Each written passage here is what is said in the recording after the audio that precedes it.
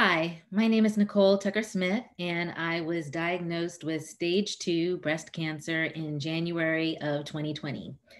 I was first introduced to the idea of cold capping by my oncology nurse, and I discussed it further with my oncologist. I mentioned to her that I was most concerned about permanent hair loss. So I knew that I had done some research and I saw that one of the treatments that I was getting had a chance of leading to permanent hair loss. About 2% of the candidates who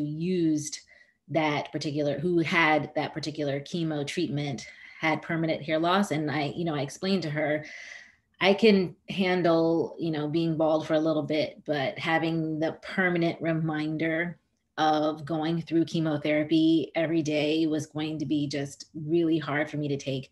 So she suggested that I speak with a dermatologist with whom she worked. And so, in speaking with the dermatologist, who was also African American, she mentioned to me that if I was most concerned about permanent hair loss, then cold capping would be, as far as she knew, the best way to combat that. I also discussed with the dermatologist my concerns about the instructions that I received upon how to use the cold cap. So, because the dermatologist was African American, I thought she may be helpful in helping me find the best ways to have the cold cap work for me. Now, unfortunately for me, cold capping technology was still pretty new back in the beginning of 2020, and it was just hard to get resources in general and information because it was in the middle of the COVID pandemic.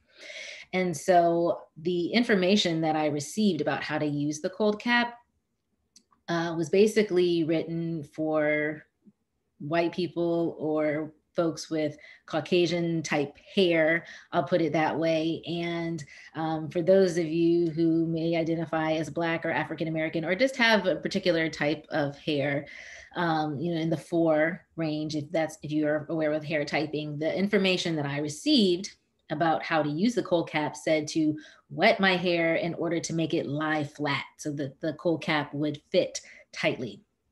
Now, for those of you who have hair maybe similar or in the same hair family as mine, know that if I knew that if I wet my hair, it was going to expand, not lie flat. So I tried to get some answers about what was the best way to go. Unfortunately, I did not receive good information in time for me to use my cold cap. So I basically lost all of my hair except for in the very, very front.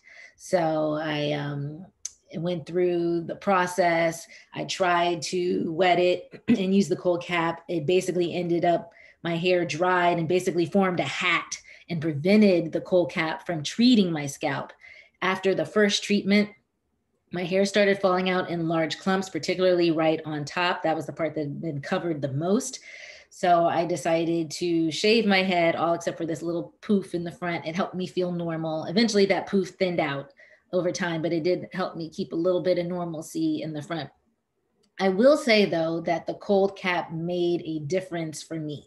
So for example, I used to have very thick eyebrows. My eyebrows didn't really grow back fully, but my hair grew back thicker than it was before. And I'm actually really happy with the way my hair is now. So my last chemo treatment was in July of 2020. So I'm about 11 months out. So this is almost a year's worth of growth. It's 11 months. And I'm really happy with how my hair is. This is not necessarily how I wore it before, but I'm really pleased and knowing that it made a difference for me. What I did learn was that if I wanted to use the cold cap to its best abilities for my particular type of hair, instead of wetting it, I should have used some kind of combination of hair gel.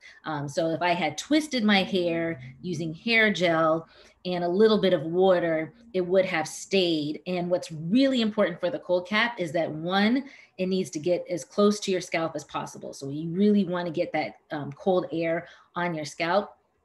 And two is that they do need, the cap does need some level of conductivity. You can get conductivity with water, but you can also get it with hair gel. And hair gel would keep my hair from drying out. So what I did after I shaved my hair was I did put hair gel on and twisted the hair that I had.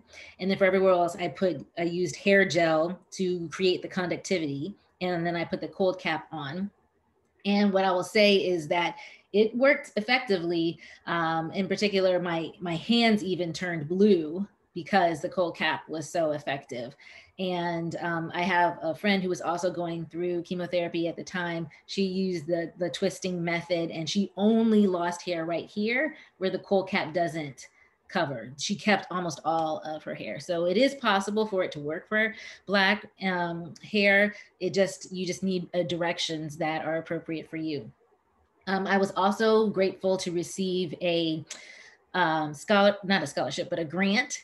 There is a local fund for the DC metropolitan area, and I did receive a grant to help with the costs because insurance did not cover the cold cap.